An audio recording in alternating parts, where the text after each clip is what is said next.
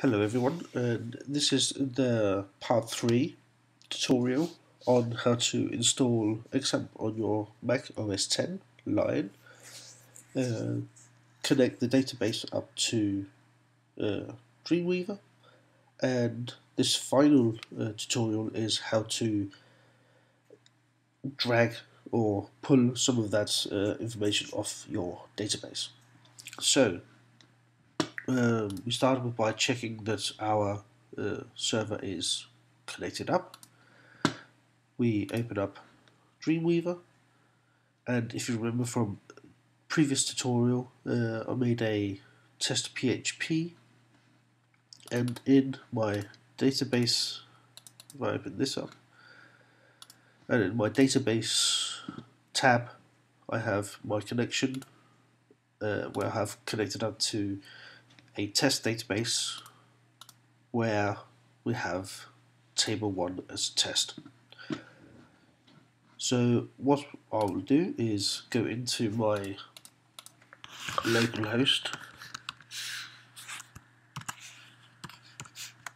like so, go into test 1, and I want to insert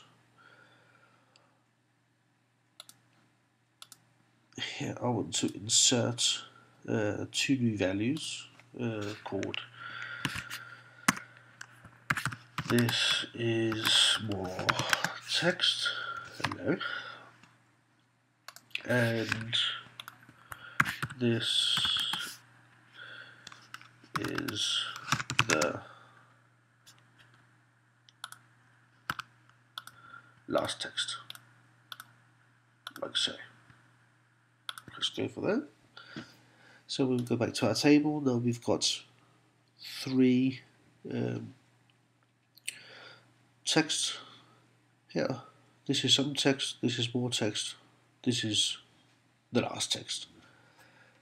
The order doesn't really matter as long as the ID fits. So, right. So we just put some more information in our database, and we can see this now automatically by right-clicking on table 1 and view data.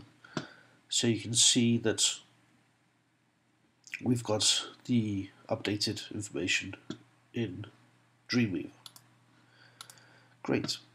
So what we need to do now is close this down, close that down, is we need to go to bindings, and we need to make a record set.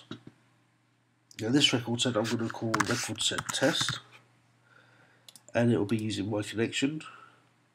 The database that I want is table 1, and I'm just going to concentrate on text. So we go here, and you can filter text, begins with, contains, all that sort of stuff, cookies, servers. But for this tutorial, I'm just going to say none here. So I can test this, and as you can see, you've got the record 1, 2, 3, and it comes out with this is some text, this is last text, this is more text. Okay. So we say OK to this, and now it's created a record set as such. And the PHP is put in. We don't have to write a single word of PHP.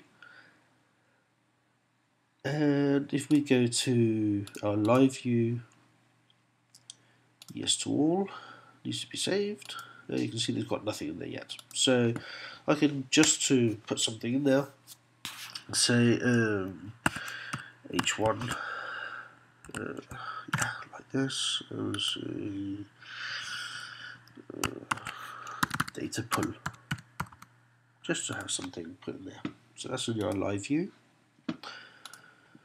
Just taking live view off, live view on in. So now we've got the record set, and if we take our live view off, we can go here and mark wherever you want to put your text. I want to put my text here, and you basically drag and drop your information and press enter. So now if I go into my live view, this is some text, and it's just pulled out information. But this is just taking up the first line. I've said that I wanted everything called text. So what we need to do is go back to our code view, and then we need to go into server behaviors. We need to mark our code, and then we need to say add a repeat region, and I'm just going to say mark it 10 times, like so. Save that, and then when I go back to live view, hold on a minute, that's because the body, there you go. This is some text, this is the last text, this is more text. And the reason it's done that is because